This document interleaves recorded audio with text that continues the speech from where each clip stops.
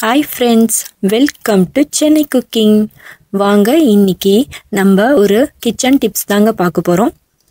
இப்போ பாத்தீங்கன்னா பொதுவா பாத்தீங்கன்னா ஆப்பிள் வந்து நீங்க கட் பண்ணி முடிச்ச பிறகு கொஞ்ச நேரத்திலேயே அது கலர் மாறிடுதுங்க.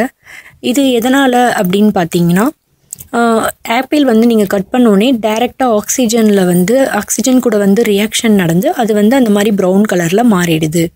சோ இது நம்ம கொஞ்ச நேரம் கழிச்சு கட் பண்ண பிறகு நம்ம அதை சாப்பிடும்போது நமக்கு பிடிக்க மாட்டேங்குது. குழந்தைகளுக்கும் பாத்தீங்கன்னா லஞ்ச் டைம்ல ஸ்நாக்ஸ் டைம்ஸ்ல கொடுக்கும்போது குழந்தைங்க அதை சாப்பிடாம அப்படியே நம்ம எடுத்துட்டு வந்துடுறாங்க. சோ இதை நம்ம அவாய்ட் பண்றதுக்கு என்ன பண்ணலாம்னு பார்க்கலாம். பொதுவா பாத்தீங்கன்னா ஆப்பிள்ல நிறைய ஹெல்த் பெனிஃபிட்ஸ்லாம் நிறையவே இருக்குங்க. இது பாத்தீங்கன்னா ரொம்ப வெயிட் லாஸ்க்குலாம் ஹெல்ப் ஆகுது.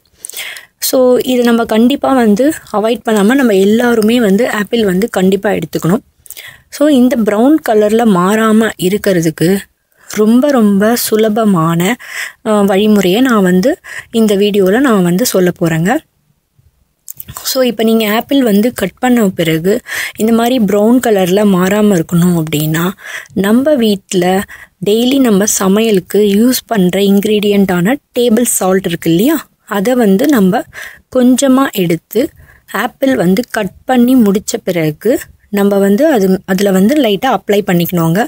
ரொம்ப அதிகமாக அப்ளை பண்ணிடாதீங்க, ரொம்ப உப்பாக தெரியும். ஸோ குழந்தைங்க அதையும் சாப்பிடாமல் இருக்கிறதுக்கு சான்ஸ் இருக்குது.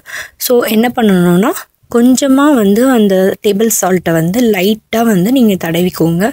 ஸோ அந்த மாதிரி தடவினீங்கன்னா இந்த மாதிரி ப்ரௌன் கலரில் மாறாமல் இருக்கிறத நீங்கள் அவாய்ட் பண்ண முடியும். ஸோ குழந்தைங்களும் பார்த்தீங்கன்னா ரொம்ப எளிதாக ஈஸியாக அது பிடிச்சு அவங்க சாப்பிட்டுட்டு வருவாங்க. ஸோ ஆப்பிளோட எல்லா ஹெல்த் பெனிஃபிட்ஸும் பார்த்திங்கன்னா எல்லாருக்கும் கிடைக்கும். ஸோ இந்த டிப்ஸை எல்லோரும் கண்டிப்பாக ஃபாலோ பண்ணுவீங்கன்னு நினைக்கிறேன். ஸோ இந்த மாதிரி பயனுள்ள தகவலுக்கு என் சேனலை சப்ஸ்கிரைப் பண்ணுங்கள், பெல் நோட்டிஃபிகேஷனை ப்ரெஸ் பண்ணுங்கள், எல்லாருக்கும் ஷேர் பண்ணுங்கள்.